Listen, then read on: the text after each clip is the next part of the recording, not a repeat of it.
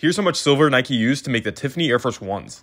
If you didn't know, on the back of each of these $400 shoes, there's about an ounce of silver. And around 50,000 of these were produced, with 37 dropping on just the SNKRS app. That means they used around 100,000 ounces of silver, which is more than 3 tons. And with today's silver value, that's more than $2 million, which is kind of crazy to think about. So what are your thoughts on the Tiffany Forces, and what would you do if you had $2 million worth of silver?